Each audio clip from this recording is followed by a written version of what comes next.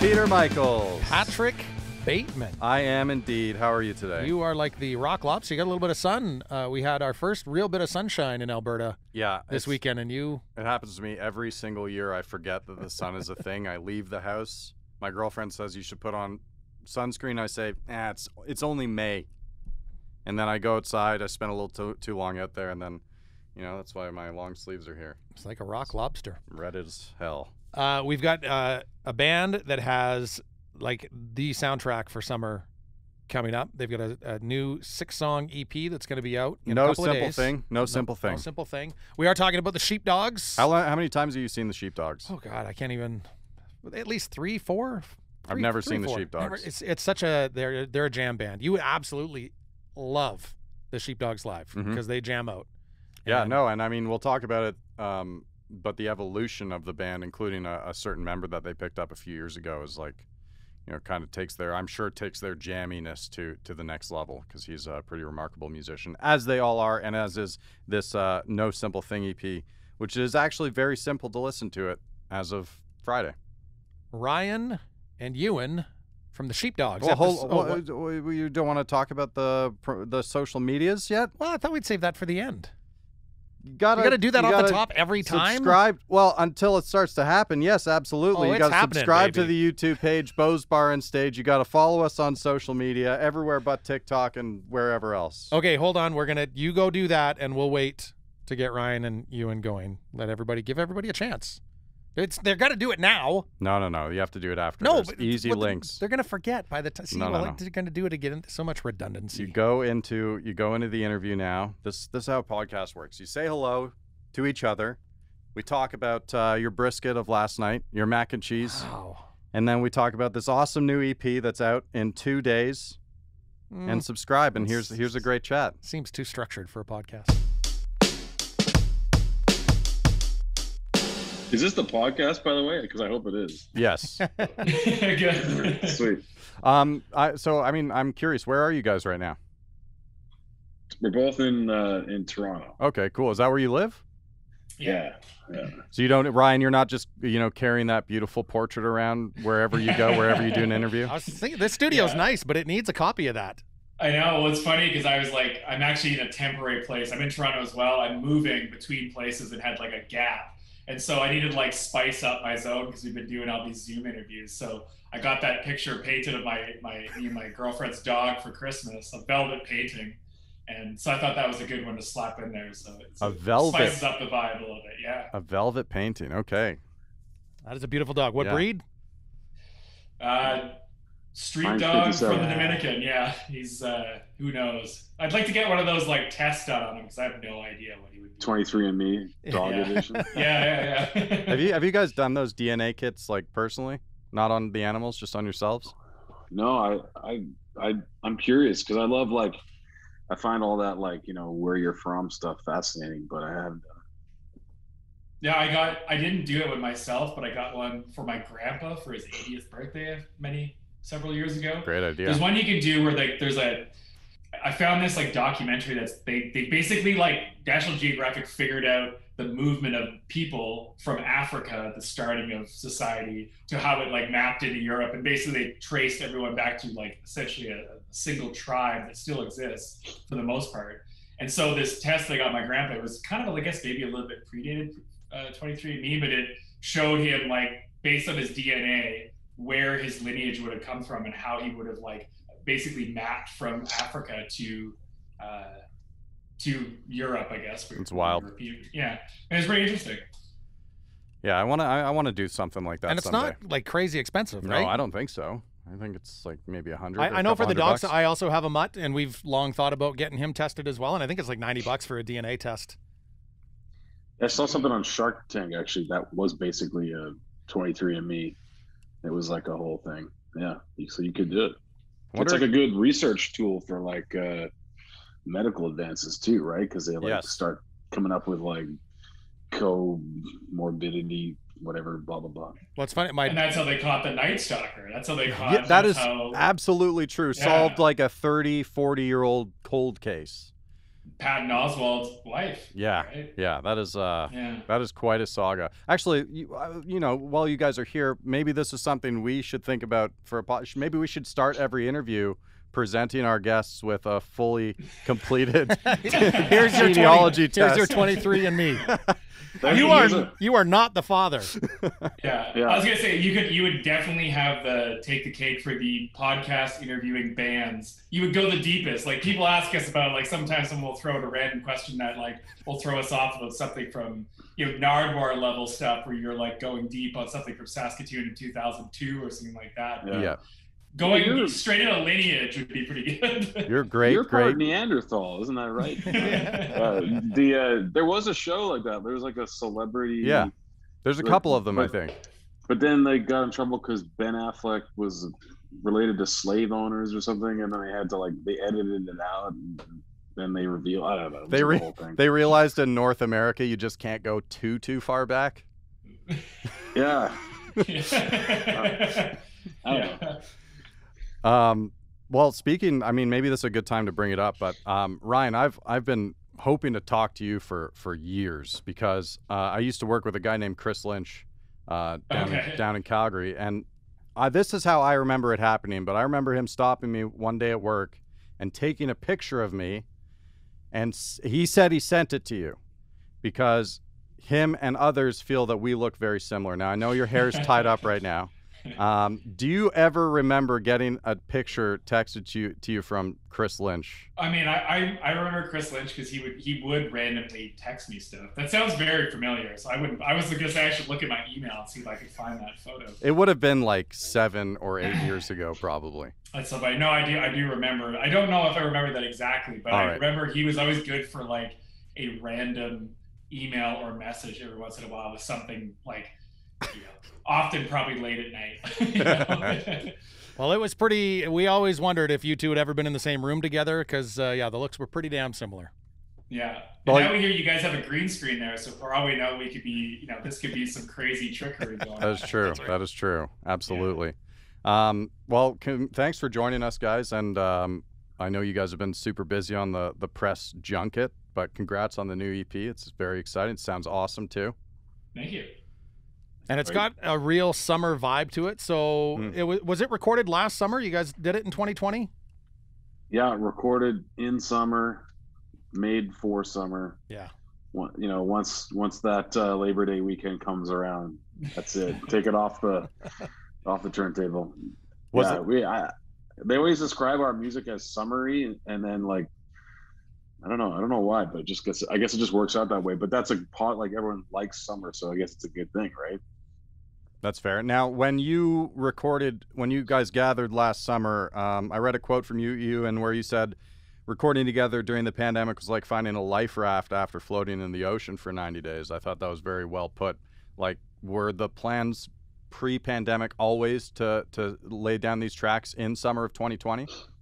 No, we were supposed to do them in the spring. Okay. We were going to go to Portland in April, and we were in Saskatoon getting ready for Junos, and then the news of the big pandemic came down, so it was sort of like, oh, everything's on hold for now. We just wait and see, and then another couple of weeks would go by, and we'd wait and see some more. And you guys remember what it was like. I mean, we're still in it, where it's like you don't know what the next 2 weeks are going to bring, but basically we were all together in Montreal doing a Canada Day live stream.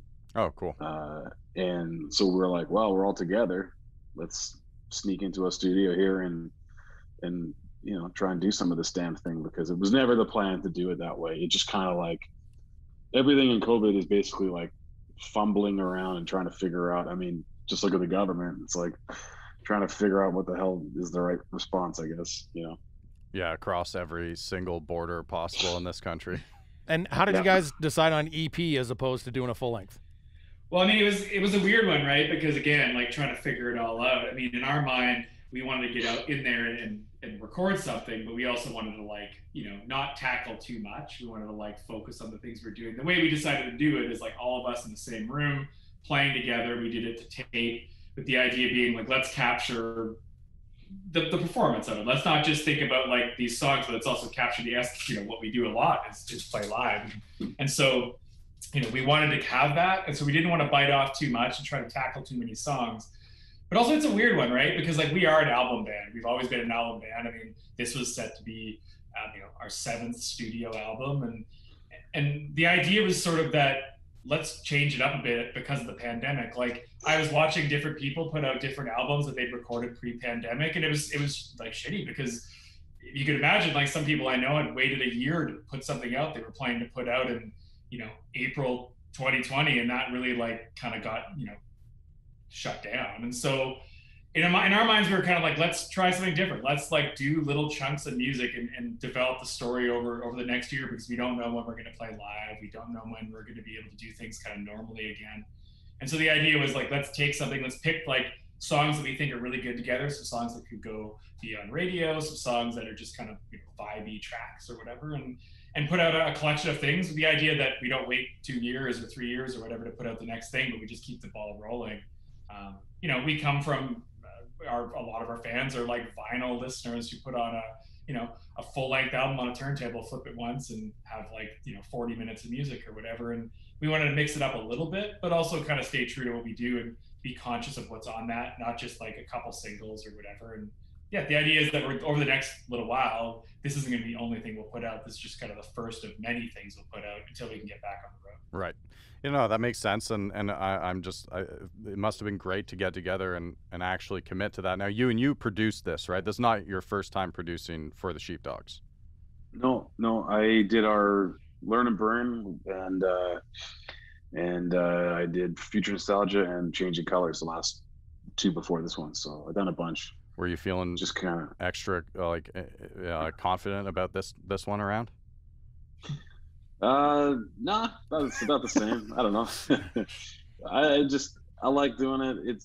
I find it easy to produce. It's sort of, it's like my songs and stuff. So I feel like when I have a real, like, I think people write songs in different ways, and I had like a complete idea usually when I write a song of kind of like where I'd see it ending up. It's not just like some chords and a few words on a notepad type of scenario. So and I think as I gotten to know the boys in my band and sort of like these guys more, try to like write more for like what we do well, I think, and then also like learning.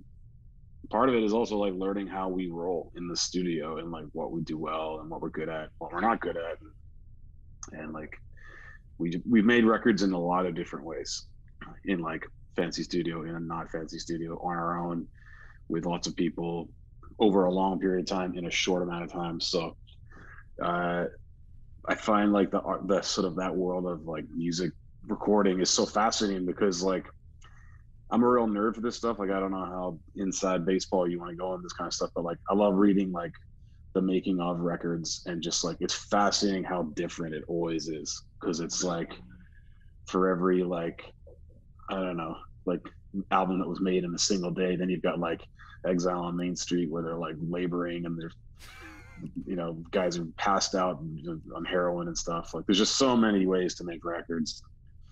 I don't know, it's fascinating.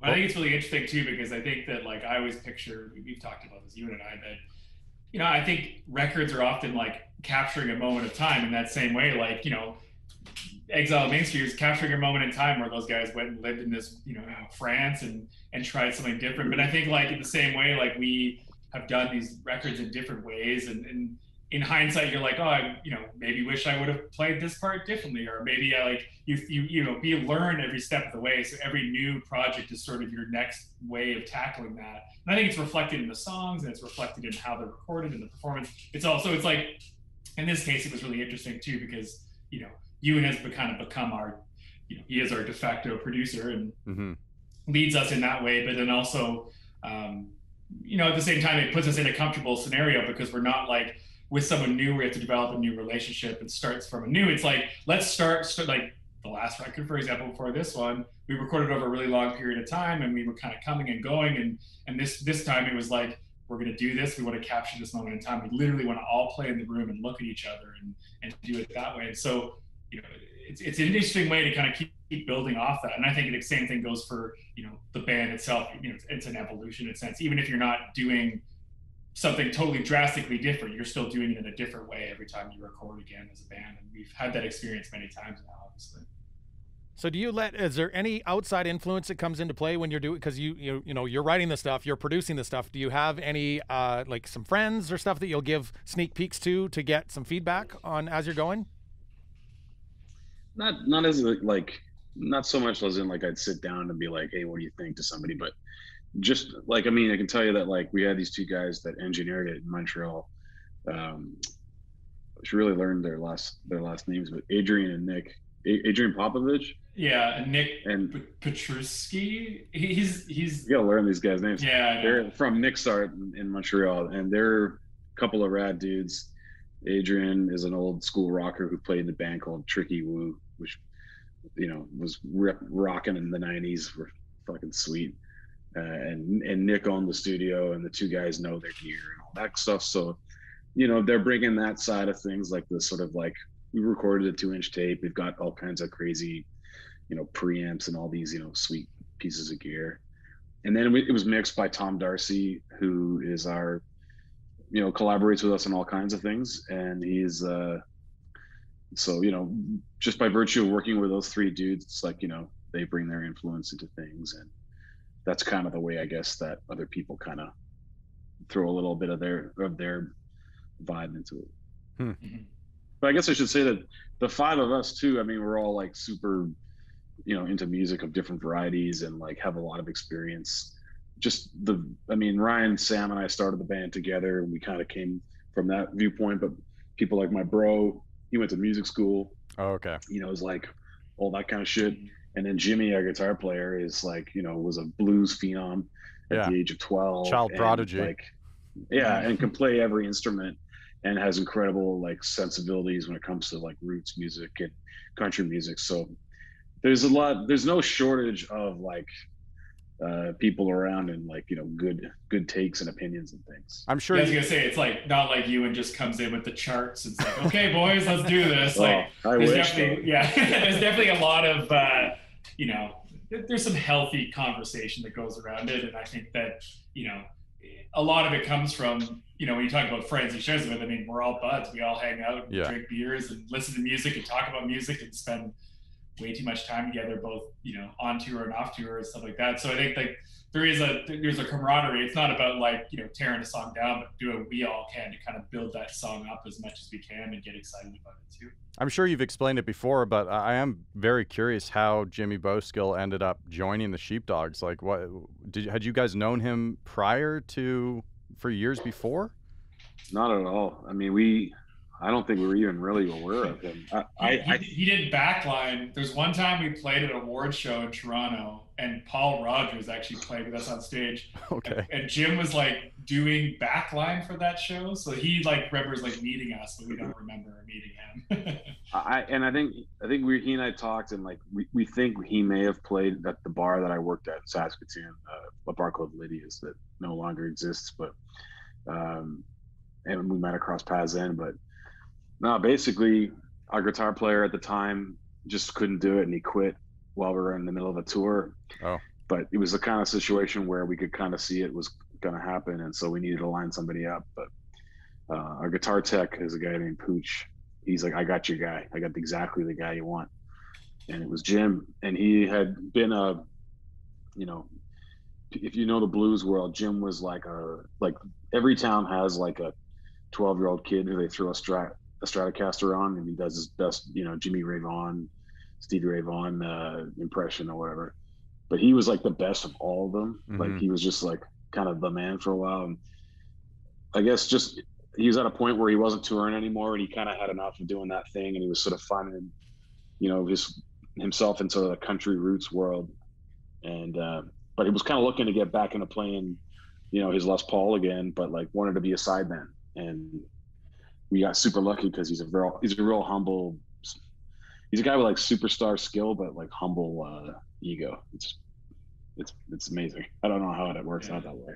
And to add to the story too is that Pooch was so sure that it would work out that he said that if it didn't work, he would bet 1 month's salary of touring that Wow. if it didn't work out, we didn't have to pay him for that month that we were going on the road. But I mean, Jim joined our band. He came and met us in, where was it? Charlotte? Richmond, Virginia. Yeah. And we did one rehearsal. He learned our entire 90+ minute set. And then we just continued on a tour in America. And he never stopped playing with us. It was just like, okay, well, I guess you're in the band now. There was no even real discussion where it was like, there's no point in which we're like, okay, now you're part of the band. You just kind of almost instantaneously became the band. And it's really crazy because at that point, we had been a band for quite a while. He really like breathed this new life into our band. Or it was this new guy who was like, yeah, again, like he could play all sorts of instruments. It really like allowed us to experiment in the studio, allowed us to like expand our live show. He's a great singer. He's a great, he has great ideas when it comes to like different things to add to songs and stuff like that. So yeah, it was a pretty amazing happenstance that we were at a place. It was like a point where we were kind of trying to figure out what our next move was, and this amazing thing happened that kind of rejuvenated and built the band up again. Beautiful. I love that. So is there any initiation when he joins the band? Is there something that you guys did to just make sure that he's the, not like a hazing or anything, but just something that you guys needed to do to make sure that he was the right fit outside of what he could bring musically? It's like if we were like a sports team or something, like to make an analogy, like it's like he like walked on the court and like went for 50 in his first game or something like that. Like he's just like, he's such a beast. Like he's such a ferocious player and so fun to play with. Like I remember the first show we played with him, like I was still kind of like, is he gonna know these songs? Like, so we like barely rehearsed them. And he's just like, yeah, oh yeah, like right at my, like just playing a solo right up against me. I was just like, he's so fun to play with. I was like, this is, whoa, you could just feel the energy. And it's like, I'm not going to haze that guy. You kidding me? He's already earned it at that point. Having said that, we did duct tape him to the goalposts of the. Yeah, okay, good. Yeah. I love the video announce you guys did for the drive-in shows this past fall that Jimmy did. Wheels up and about like an '84 Chevy pickup. Is that still what he's driving? I mean, this is the funny thing is like he's from that area, like Peterborough. He lives in Port Hope. He lives in Coburg now, but he's from the Peterborough area. So like me shooting that video was basically I drove to Peterborough and he just showed up in his truck and I filmed him showing up, and then he just like that literally took like 2 minutes and there was nothing acting or anything. He pulled up, got out of his truck, did that, and then left and went back home. Like that, there's no like setup involved. That is who Jimmy is. He drives that truck. He lives in the country out by Peterborough and rips into parking lots. See, I was gonna say, like with the theme of the band being from Saskatchewan, I saw him pull up in that truck and I thought, like, yeah, that's that. There's probably a ton of '84 Chev pickups rolling through rural Sask. He's the only Ontario member of the band. Yeah. Mm-hmm. But he's way more country than any of us. Like he's just straight, like he's a rural dude who grew up, in a small town and that's where he lives still, so he's like, we're like some hoity-toity Saskatoon fellows up here. You guys do you spend much time in Saskatoon still? Yeah, for sure. I mean, the thing is, it doesn't matter where we are. We don't spend much time anywhere because we're traveling most of the time. I still try to get back to Saskatoon a fair amount. Sam, our drummer, still lives there. Okay. But no, we both still have family there. I mean, the one nice thing about traveling all the time, it's been weird this year because we haven't been able to as much, is that you do get an opportunity to go home, and go see people more often than you would. So yeah, no, for sure. We still spend lots of time there. I try to, for sure. And how is the vibe in Saskatoon? It's such a vibrant, the musical entertainment cultured kind of city, and that Broadway area. You bring up Lydia's, which unfortunately is gone now, but there's so many legendary venues on Broadway. How's everybody surviving in Saskatoon? I mean, it seems like sorry, go ahead. Well, I was gonna say, I was gonna preface it by saying it like I feel a bit, I don't think I can totally speak for Saskatoon because I'm not there as much as I used to be, but Broadway is a little different these days, right? Like it's kind of, they've lost a little bit of the music on that stretch, I think. It's a little more downtown, maybe, I guess. I don't know. What do you reckon, Ryan? No, I feel like it kind of goes back and forth. I mean, I feel like Saskatoon's been fortunate because, people really support the businesses there. So I think that there's been a pretty big push there, which is nice. It's like good community vibes where like people were getting takeout from all their favorite restaurants. And I don't think they've fully started doing live music there yet, but they've been able to be a little bit more open than a place like Toronto, where they haven't been able to be open basically at all year. So no, I don't know. It's like, it seems like Broadway kind of like was a little bit less, and people were moving a little bit more downtown. But there's some new. Last time I was there was like, last summer, I guess, and there's seemed to be a lot of newer places and stuff like that. But yeah, no, I think you guys just had Kurt Dahl on the show. He could probably speak a little bit more to that. He's Mr. Sask Music down there now. So yeah, I mean, he gave us some recommendations of Saskatchewan bands, and he had some great suggestions of music that I would never have heard of unless he had brought it up. So I mean, there's lots of good stuff that's always going on seemingly in Saskatoon. It's a really like, it's a community that really builds up the people that are within the scene. I mean, we were very fortunate for that. It's like, I always say that, we were fortunate because he came from a place where we were able to play in a stage where it didn't matter a whole lot. So we were ready to play in a larger stage, and we did. I think if you're from a place like Toronto, like your first couple shows, you end up playing like you're playing in Toronto. Or as if you're from Saskatoon, you can go and your friends can all come out. And, we got to play a lot of places before we went on tour, and before we actually got in front of people where it maybe mattered a little bit more. Not to say it doesn't matter in Saskatoon, but we were fortunate to come from a place like that. We got to like really like, it's kind of like being in the minor leagues a little bit, in the sense that you were able to like, throw a few bad pitches before you went out there and went to the show a little bit.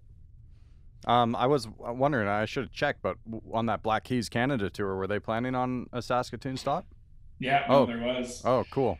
Well, yeah, I mean, that's such a bummer, right? It's like, that's one of the things that happened. You talk about like our whole thing with the album stuff, like literally everything we had planned, like Black Keys tour, other tours, abroad and stuff like that, an album recording and release, like all kind of disappeared. And so it's a very weird thing to have. That was going to be a big one for sure. It's been a few years now since we played like a show. We're supposed to do Junos in Saskatoon, which is going to be amazing, and then come back and do Black Keys, which have been Damn. Yeah, that would have been huge for the city. And have you guys played in the Juno Cup before? Jim has. That would have been probably the thing that would have bummed me out the most, is missing out on playing in the Juno Cup. I just learned about this. I didn't realize there's like a musician-only hockey game going on. Oh man, and I found a guy selling an old 80s Jofa helmet on Kijiji. And I was going to go full Jaromir Jagr and have my hair like float out the back of the helmet. Like, I was so excited. I'm a terrible hockey player, but I would have been worth it. Jim has played before, but no, I haven't. And Ewan's a great skater, so it's going to be me and Jim. Yeah. There used to be a basketball game that I always thought would be cool to play in, but I guess not anymore. And it's probably early yet, but is there talk, like, would that Black Keys tour happen again, or is that something that's off the table now? It'd be great. I mean, they just had a new record that came out on Friday. I think it's going to be a little while before we're able to go back and do concerts in arenas. So we'll see. Yeah. I mean, it's a tough one, right? When you're like talking to people, because in order for those shows to happen, it's like there's a huge amount of money that needs to exchange hands. So you can imagine, like, you see a band loading in a whatever big arena venue. There's transport trucks and buses and production, and I think Black Keys probably have like 100+ people that probably work on those tours. So there's a lot of money in these exchange hands. I think it's going to be a little while till we get like the machine back and running, so where people feel confident they're going to be able to make these shows happen at those capacities. I mean, hopefully it will kind of turn around soon, but I mean, you're even in America, you're not seeing like those big shows happening just yet. No, I think even like, I think I didn't actually read it, but I'm pretty sure that, what was it, Weezer, Green Day, and Hella Mega Tour, just Fall Out Boy. They're like, yeah, we're gonna do this tour, but those Canadian dates, no Canada. Yeah, not so much, not anymore. Yeah, how we'll see. Like, what do you guys feel? How do you feel it's going to be once things are opened up again? Do you think people are going to have the confidence right away to fill up a room? Do you think it's going to be smaller shows to start off? I mean, I would hope once everyone's got their vaccines, we'd just be ripping it like full times. But I'm to be honest, I'm not really sure. I mean, I guess it depends on all this variant bullshit, and obviously we'll see what society is like. But I mean, I think that if the general feeling is that it's safe, people are going to want to get back to life as it was. Like, I don't think, when I hear people say like, oh, this is what it's going to be like, we're going to all just play games on Zoom with each other. It's like, no, that was fun it was never fun. It's pretty tired. we like to be together. We like to gather and revel and meet strangers and all those good things. So we're gonna get back to it. I'm just gonna depend on the medical shit, making sure we're safe.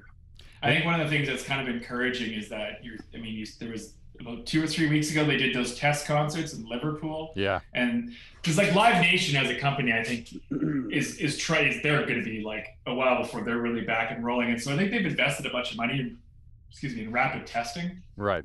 And I think that's kind of the key. And that's what they did for those UK shows. It's like the idea, it's like rapid tests are kind of like the pregnancy tests at the pharmacy, where it's like, the idea is like, maybe it's only right 7 out of 10 times. And if you get that positive test, you're going to go get the real one. In the same way with COVID is that, if they get 10 people out of 1,000, they're going to have COVID. It could put people at risk. If they can eliminate 7 of those 10, that like brings the risk down.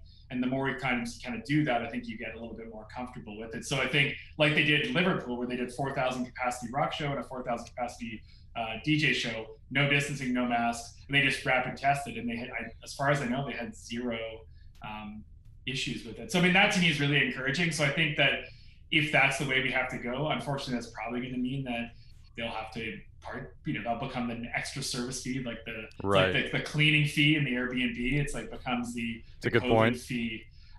But at the same time, if that's what we have to do, like Ewan said, in the midterm before we sort of figure out some of the things, I think that's I'm okay with that. I would rather do a full capacity show where people felt comfortable than $100 ticket show where only a handful of people can come. There's like it makes it more challenging for fans to come and see it, and unless they're in a certain tax bracket, I guess, or whatever. And I think that it's like important that it's like inclusive, and it's important that I'd much rather do a show at full capacity than compromised capacity and stuff like that. Can I still wear like a Flaming Lips bubble to at least one show though? But didn't they do like one? Yeah, they did actually. Everybody was in the bubbles. They've been doing the bubble for almost 25 years, 30 years, and they finally got to make real practical use of it in 2020. Those Flaming Lips is always ahead of the curve. They've been doing COVID for years. Well, in the meantime, you've got this new EP out, and I will say for vinyl collectors that colored vinyl for No Simple Thing is sweet, real nice. But you've also got rolling papers, which I didn't notice. Are those old? Those rolling papers are from the last record release? Yeah, we didn't do. They get manufactured in China, so they're not rolling in super quick these days. Okay, fair enough. We're gonna save. We'll get more. I'm gonna get more made when we go back on the road. But we still have lots of stock, so we sell the old ones. Direct from Wuhan. The Doobie district of Wuhan. Yeah. I saw you in that you kind of asked the notoriously cranky David Crosby to rate your rolling skills. I did. Yeah. And I don't. He didn't side with you, right? No, he picked my friend Matt. Okay, which is why you prefer Nash. Well, I prefer Nash anyway. Crosby's amazing. David Crosby on Twitter is a fantastic follow. You're right. I don't think Nash is even on Twitter, so Crosby wins that one easily. Our good buddy Matt Dunlap, he's does all of our Sheepdogs art design and collabs on just about all the sort of content that we put out, and he and I are always laughing. Like we used to hang out in San Francisco when he lived there, and we'd have like a joint rolling contest on the street and all this kind of dumb shit. So we've always been joking about getting Crosby to rate our joints, but mine wasn't very good, so I'm not surprised that Dunlap won. But yeah, it was funny. Now, was it just that one that wasn't good, or did you kind of buckle under the pressure a little bit of having Crosby judge you? No, I rolled it in advance, but I think I had a few whiskeys before I rolled it. Okay. I've never been I never said I was the best roller. I'm the fastest roller. I can roll a joint faster than anybody. That's my claim to fame. But which is very important many times. It comes from hanging out like in bars and like rolling it like behind a couple pint glasses and then like sneaking out for a doobie or whatever. Like I was always doing that kind of thing. So you're not applying for like that role or that paid position with Snoop Dogg anytime soon, unless he needs really fast Snoop joints. He'd be pissed at my J's. I've always wondered that when you get like the pre-rolls that like come from like whatever dispensary places. Like, is it actually a guy? It's like, because I mean, they even have like the paper filters and stuff. Like, do they have like? Because I mean, obviously, like the old cigarette rolling machines that like your aunt had in the '80s or whatever. But like, do they actually have a guy who's rolling them, or do they have like a machine that's rolling them? I don't know. They gotta be a machine. They're those like little. They're like Bud was showing me. He's got like a little bitch stick like ones, the little Virginia Slim looking masks. Yeah. They're like there's like they're like perfect. They're like they gotta be machine rolled. Little thin pinners. Yeah. No, it's either a machine or like many men inside of the machine. Yeah. I think is how it might work, and also in China.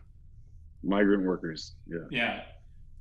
So you had a little time over the last year you recorded, but what else kept you busy during the last year? Was it like, I hate to set it up in a nice way, but was it actually kind of, you guys have been so busy and go for the past, almost decade. Was there any part of it that was just kind of nice to just chill and lay back a little bit? Yeah, for sure.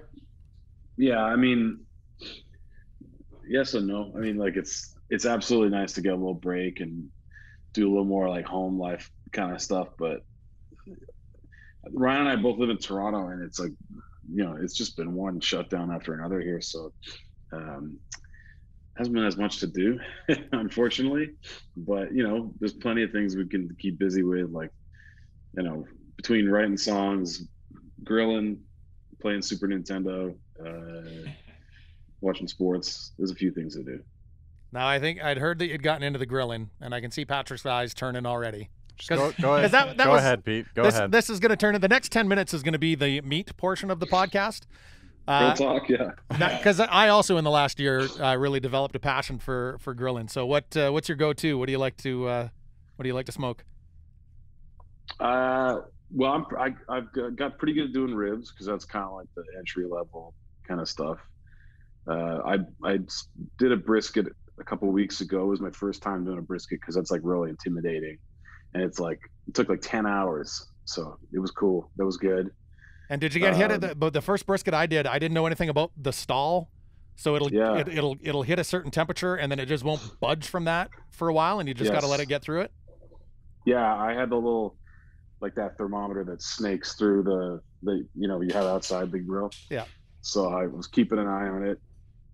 I read like my technique is I'll read like 1,000 different recipes and then I just kind of like shake them up in my head and I just like make up my own recipe. So I did know about the stall.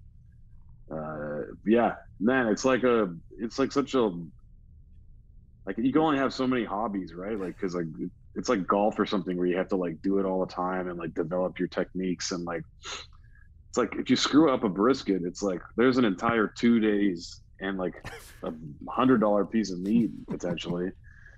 And it's like, you can't just like go start again because it's like discouraging. Yeah, it's just like, I feel like brisket is the one that like, if you go to a place, it's a really good judge of the character of whatever barbecue place you're going to. Totally. Because brisket is like I've had like subpar ribs, but they're still good ribs. Like I feel like I've had more bad brisket a lot of the time than I've had good brisket. I mean, that's the fun thing about touring is you get to go to all these crazy barbecue places. And so then you're like, your bar is set very high. But I feel like that definitely is that one that's really hard to like get right more than it is to like, get wrong. Took me 3. I think it was probably briskets. Probably my 3rd brisket where I was like, okay, I think I got this. Gambling with time and meat. But you're right, and it's they're not the cheapest piece of meat out there. I'll throw a curveball at you. One thing that I did I got a really great barbecue over quarantine as well. A thing called I don't know if you guys ever heard the PK Grill. Ewan actually was the one that told me about it. And so I got really also into grilling and got this new barbecue. But my girlfriend is vegetarian, so I got really into recreating like meat barbecue things vegetarian. So I actually did I made my own vegetarian brisket for her to try. What would be my best attempt of like recreating a smoked brisket. So wait, what was it? Yeah, I made a seitan. Using like wheat gluten and sort of like seasoned it as much as I could to sort of replicate what I could sort of imagine. I've done a few of them now, so I've kind of like changed the recipe a little bit. And then I smoked it on the barbecue for like 4 hours. and sort of try to give it that like bark on the outside and still have sort of the meat texture on the inside. But it's been fun because like has never eaten a brisket, so it's great because she has no idea what it actually tastes like. So for whatever, as long as it tastes good, I'm good. But it was a pretty fun experiment to try to do that as well. Are you guys like when you're on tour, and you've been touring for years throughout all sorts of parts of the world, but what are your eating habits? Are you guys constantly eating together? Is it something that you plan in advance, or something you just base on however much time you've got in a day? Show day, we almost never eat together unless it's like a lunch maybe. Okay. Everyone's got their own, like, you don't want to eat heavy before a show. Mm-hmm. Probably the most likely eating together on a show day would be like a piece of pizza or whatever the like late night thing is. But like an off day, then we're like, good chance we'll like have a like sit down meal, like, find some place that looks good. Usually a good like local restaurant that's got, whether if it's a city that it's known for some kind of cuisine, in Europe or in the States or wherever, or if it's just like some random like place with not much going on, oftentimes it'll just be like, the Keg or something like that, or like the hotel bar. Don Cherry's. Don Cherry's Steakhouse. Get the sponsorship going, boys. Yeah. I eat pretty much every day in a winter tour. I'll eat like pho Vietnamese soup for lunch if I can, because it's like it's the ultimate like especially when it's cold and you're touring in Canada. It's like you can always find a Vietnamese restaurant pretty much in every city. And I don't know. Do you guys have a Vietnamese restaurant? Oh yeah, yeah. Okay, yeah. Saskatoon has like 15 Vietnamese restaurants. I've been to a really, really good Vietnamese. My girlfriend's family, spent a lot of time in Saskatoon. And a few years ago, we drove out there for a party, and they took me to this Vietnamese restaurant they've been going to for like 20 years, and it was. Which one was it? I wish I could remember the name. It was not in a place where I would expect any sort of good restaurant to be. That's the key. Yeah. Yeah. That's I don't know why Saskatoon has so many Vietnamese restaurants, but it's like our secret weapon. And most of them are really good too. Most of them like are a lot better than a lot of places. But we definitely are big fans of like the big communal team meal. Like we definitely try to do that a lot. Like take everybody out, band and crew, and go somewhere and try a new meal. I mean, one of our favorite things is we love going to, beer halls in Germany is one of our favorite things to do, like getting like the pork knuckle and the schnitzel and drinking big things of beer. I mean, we love that. I mean, we love barbecues, obviously a big one. Like we really love going and doing the big band and crew communal meal. We try to like map those out. So like if we're, often we'll do like 3 or 4 on, 1 off kind of thing when it comes to touring. And we try to make sure that 1 off is like, we go somewhere and wherever we're staying on that day off is like, sometimes it ends up being like a local steakhouse. We try to like plan at least one like kind of band and crew meal for everybody. Oh, didn't we get a steak in Red Deer when we did that? No, I remember we definitely hit a steakhouse when we were there. I remember Red Deer for that. What do you guys have there? There's something there. I don't know. We do have if you would have played exhibition or whatever. You played the Centrium, so it would have been on the south end of the city. Interesting. I'm not sure. There's like the Montanas is there. Montanas. Montana's. Known as Montana's. Definitely wasn't in Montana. But it was. I want to say it was like. Was there a restaurant that's like really high up or something like that? And like. No, that was in Lethbridge. Oh yeah, Lethbridge has that big. It used to be a water tower. That's right. That's and they have it. Okay, cool. And it was good. We did play the exhibition, but we also will often do the like whoever like if it's a fly-in kind of show, like whoever the guy is that will come and pick us up and be driving us around. We'll get them to recommend, where we should go. Like we love getting the like what's the best place to eat in town. Me and Ewan also love going to places like being like doing the like take us on a journey. Like we love the going to a place where someone says the best place in town and just being like telling the waiter and the chef or whatever like. We want to have like give us all your best things. We want to try. Like that's one thing we got really into with traveling is just being able to go and be able to do that is a real privilege for sure. I wish servers and restaurants would do that more proactively, because I remember going to a restaurant downtown Toronto with my girlfriend a couple years ago, and we're really excited to go to this place. We've been hearing lots about it, and we told the waiter or the server what we wanted. And he's like, listen, like you can have that, but I'm not going to be happy. Like I really strongly think you should get this instead. And I don't think he was wrong. I think he was absolutely right to say that. It was a bold move, but it paid off. I respect I him like for it. Where was it? Can you say where that was? It was at Momofuku. Oh, yeah. Yeah, it Which was floor? First floor, Noodle Bar. Noodle bar. It was like Yeah. it wasn't even like a monthly feature. It was like a chicken tan ramen. So like a ramen with ground chicken in the bottom. But it was the monthly feature, and we were there. You know, it was our first time there, so we figure we're gonna go and get the signature dish, which is probably like a pork ramen of sorts. And he's like, no, I need you to do this for me and yourself.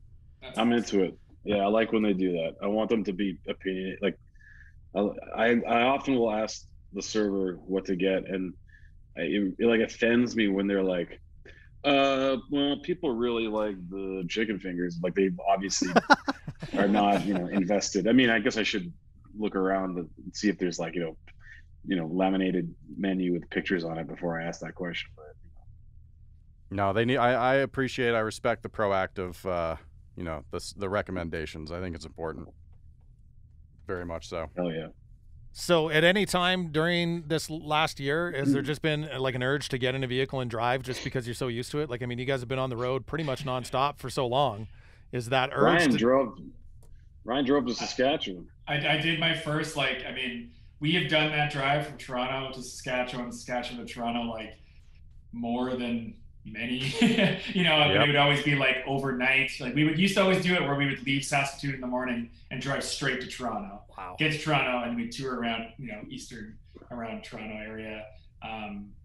So yeah, me and my girlfriend decided that we didn't really want to fly with COVID and stuff, so we decided to drive back to Saskatoon. My brother had a baby, and it was my grandma's birthday, so I just did it. But it was crazy because I've never done that drive as an adult, except for like, whatever, white knuckling it overnight, driving back and forth from Saskatoon to Toronto. So yeah, it was really a different experience. Like, stop along the way and not sleep, in the upstairs of the Apollo in Thunder Bay and things like that. Like, it was like a pretty cool experience to go on tour without a tour. It's actually pretty fun. Traveling's fun, it's good. And it's fun to do it, when you're not having to always play shows too. Well, and like you say, you get a chance to stop and look and see. Yeah, Totally. appreciate the scenery a little bit more than you might on other trips, for sure. Well, we're super fortunate because we always we've been to every province and territory. The only place I guess we haven't every province and territory. We played in the Yukon and Northwest Territories. I guess we haven't been to Labrador, but but a lot of these places no different than like when we go overseas or whatever. A lot of these places we only get to sort of experience what's in our immediate surrounding. Right. I mean, Paris is a really good example. We played Paris many times, and only recently did we actually get to travel in and do things in Paris. It was usually like you drive in, you play the show, and you leave because it's so fucking expensive to stay in Paris. Like, so you stay somewhere outside of Paris and whatever. And so I've been there 5 or 6 times or 4 or 5 times probably without having to see anything except the hotel and the venue. And so in the same way, like, we've been super fortunate. We've traveled across this country so many times.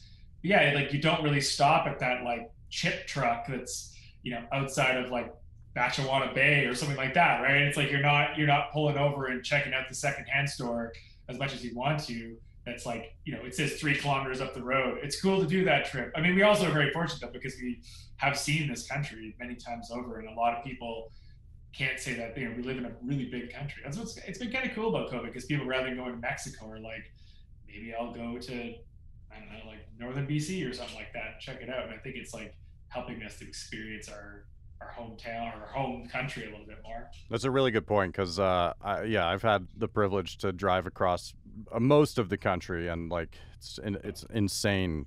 Canada's insane. Our country is, we've got a little bit of everything to offer. Funny, the first, I'm born and raised Albertan, and I did that drive out to London last year. And I mean, I thought I knew what a lake was, but I had no friggin' clue what a lake was. When you drive along one. Drive along one for a full day. Yeah. So would you guys, like, if let's say you're touring Paris, and maybe Paris is a bad example because you said it was expensive, but like if you've got a tour of Europe and then you've got a couple of weeks off before you're needed back here for something, would you book a vacation if you're going to some of these places and just stick around after the tour was done? Yeah, we've all kind of done it. I mean, I stayed on in Holland one time. We finished our tour in Amsterdam, and I just left. Amsterdam's cool, but it's kind of like the Vegas of Europe. So Jimmy and I took our ladies to Utrecht, which is like very Amsterdam-esque, but without the tourism. So much more chill, and it's like a 20-minute train ride away. And then we just went up in the country and chilled out, and it's like a beautiful country, just like little lambs, like literally lambs leaping, and geese that look like they walked off the page. Yeah. Julie Andrews is singing on a hill. Yeah. No, it's like, I don't know. People want to think that like rock and roll is just want to like, bang H till 6 a.m. or something. But it's like, man, when you're done a tour, you kind of just want to relax and chill. Like it's you're really banging Dutch cheese till 6 yeah. a.m. Oh man, I went to the towns of Gouda and Edam on that trip. Yeah. Where it all started. And it's funny too, because like after a tour, you want to decompress, and sometimes that needs to be just going home and just laying at home. But yeah, one of the best trips I ever did was in Europe as well, where we finished a tour in Madrid, and I rented a motorcycle, and I did like a week-long 7-day solo motorcycle trip through Spain. Oh wow! And I did. I only went to places that I basically only went to small towns. I didn't stay in any of the big cities. I did because we've been to a lot of the big cities, so I only did basically started in Madrid and went down to Valencia and rode along the coast all the way up to the Pyrenees Mountains, went through the Pyrenees Mountains, over top along through France, and back down to Basque country, and then finished back in Madrid. So I did like this whole loop solo, and it was one of the best things I ever did, because when you're touring, you're in a vehicle with guys, you're just basically around people all the time. So go on a trip where literally I hardly met a single person that spoke English the entire time, and I had to sort of like navigate my way. And it was like a really scary time at certain points, because like I had kind of some weird things happen, but it's also like really fun and a great way to like decompress afterwards, in a very like simplistic sort of like way where you just travel solo and experience. It wasn't about like where I was staying or the city. It was about just like riding a motorcycle for 8-10 hours a day. The Neil Peart experience. Yeah, I know. I mean, that was definitely an inspiration for that. I mean, that guy had a crazy life, and I will never understand what that was all about. But that's the idea, right? It's like the idea that just being by yourself and kind of being with your thoughts, which is a cool thing. And then also experiencing rural Spain and discovering castles and kind of wild things like that. Damn. So when you're on the road and you're crisscrossing back and forth across Canada, as you've done many, many times, is there anything you guys do to make it different each time? Like, I mean, it can kind of become old. It's a beautiful country, you're right, but as you're back and forth, what do you guys do to kind of keep things fresh or make it a little different every time? Yeah, it's a good question. I mean, it's like we definitely try to explore each place we go to. Sometimes it's just about the routine of making sure the show happens and you're kicking ass that night on stage. But man, you gotta kind of like you're kind of at the whim of where you are. Like, especially if you're touring by bus, which we do in Canada, it's like you're like parked outside the venue. You might walk to a hotel and take a shower. Otherwise, you're kind of at the mercy of what's around you. I guess if you're in a bigger place, you can take an Uber somewhere, check something out. I mean, people will give you recommendations of like, you got to check this out. And a lot of time it's food, but like we're just not eating a big dinner on show day because it just doesn't make sense. Because like I can't relax and eat a big meal before a show. And then it's like someone will be like, "Come to my keg party." And it's like, well, the bus leaves at 3 a.m. Like, okay, but I can't stay all night. So, I think it's like the fine line between making sure that every day you're ready to throw down when you go on stage, but at the same time, like being open to the experiences of the road, because like there is a beautiful magic to kind of like that sort of like gypsy vibe of just like blowing into town, playing a show and getting the hell out that night. Like it's really cool. I think one of the one things that is cool about being from Saskatchewan, and I think Alberta can kind of relate to this too, is that there's a lot of people that we went to high school with or that we've known for many years that sort of just like scatter afterwards, right? Like you basically like, I mean, we played a show we opened for John Fogerty in, Sydney, Australia, and someone yelled out "Go Riders" while we were playing on the stage. Like, you literally go anywhere and you'll find people from Saskatchewan. And I think it's a Western. I think a lot of Western Canadian people kind of like, well, often spread out and stuff. And so what's cool is that because we get to do that, we often get to see pretty much we have friends in almost every single city, whether it's friends from back home or friends we met along the way. And so I don't know if it's necessarily the like almost adverse of that, is that I think what's cool about it is that we kind of feel a little bit at home now in all these different places. So it doesn't feel like you're in a strange place. Sure, if we go to, Czech Republic, we're not going to really know anybody and it's going to be like a weird foreign place, but it's almost that weird familiarity where every town sort of feels like these are the people we hang about. This might be the person that might, text you because they see that you're in town and get to hang out with. So there's like a certain familiarity that comes with that. And that's like almost comforting. It's like, I miss that. There's a bunch of people I haven't seen in now a couple of years because we haven't been able to tour, that has become used to the fact. So it's almost like the keeping it fresh is maybe finding that new spot to go to, the new bar to go to or whatever, but also the keeping it familiar is the fact that you have a bit of like a family or friends that are in each city, no different than in your home city. It kind of becomes like Canada becomes your home city in a lot of ways, and that's always really fun. That's like half the fun of going on tour, except for the fact that all of those people forget that you have to do that every single night. So no, I can't. Party time. Yeah, like that night where you're like, man, I can barely talk because I was partying last night too long, and I'm going to go to bed early tonight. You have to like explain, let them down easy on that one.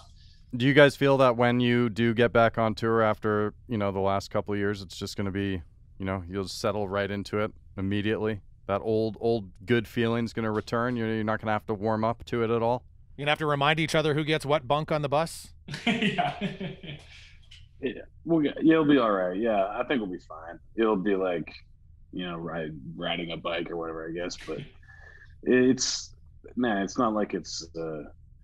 We did like some social distance shows last year, and okay, cool. It always takes a little bit to, shake the cobwebs off, but it'll be back quick.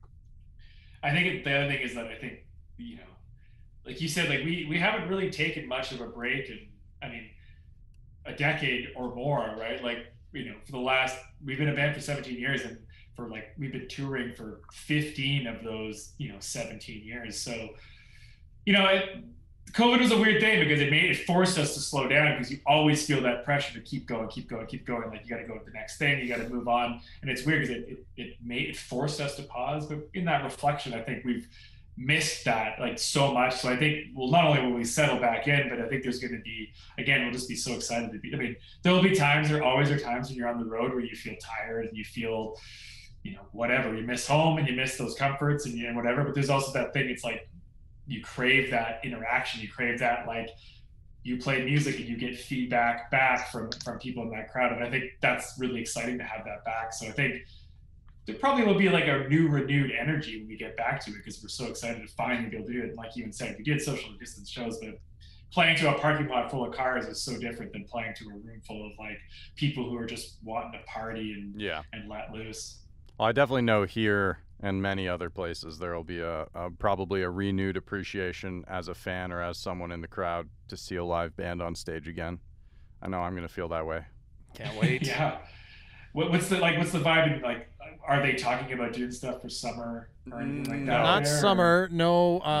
Like, I don't think so. From what I understand from Bo's owner, there's like emails are going back and forth like crazy. Agents and promoters are looking at dates, but as of right now, I think most things are towards the end of the year, or maybe even early next year, for booking things in here.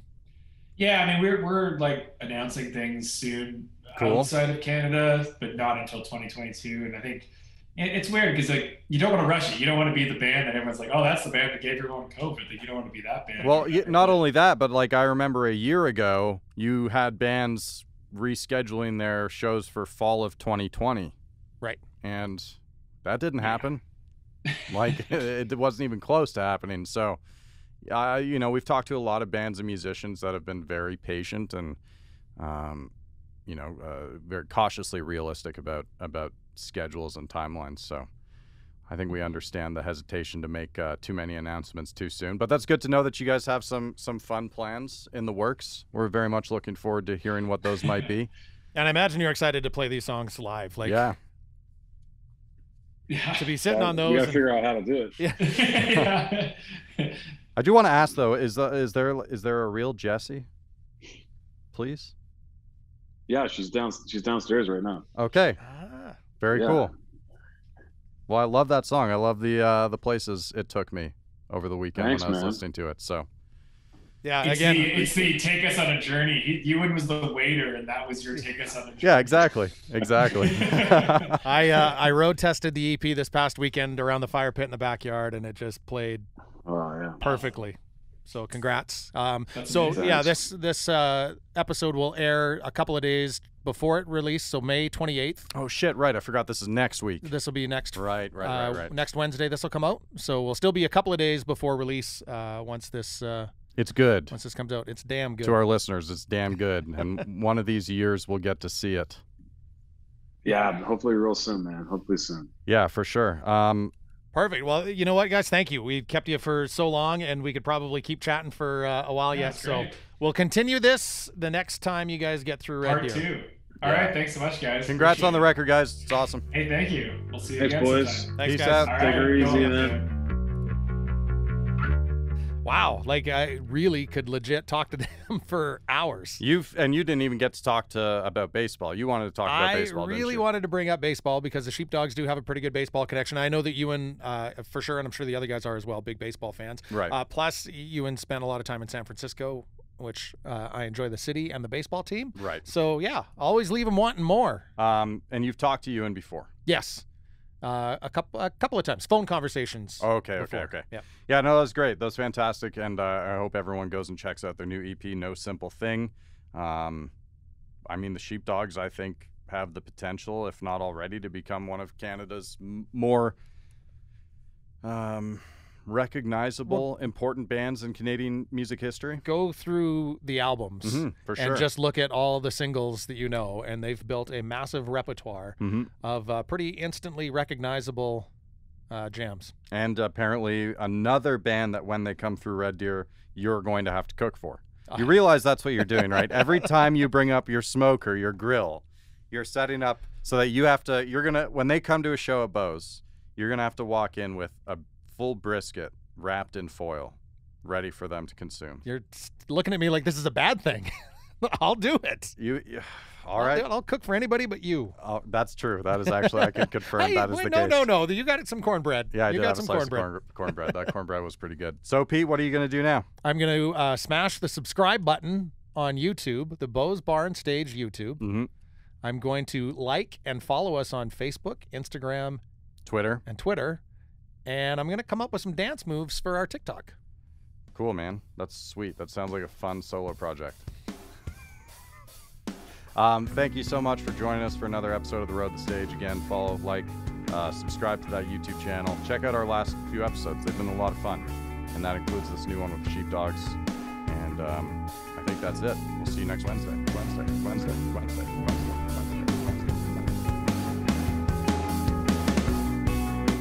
The Road the Stage is produced by Ryan Kuly and Ryley Surian, recorded in Red Deer, Alberta, and in partnership with Bose Bar and Stage, Troubled Monk, and Tourism Red Deer.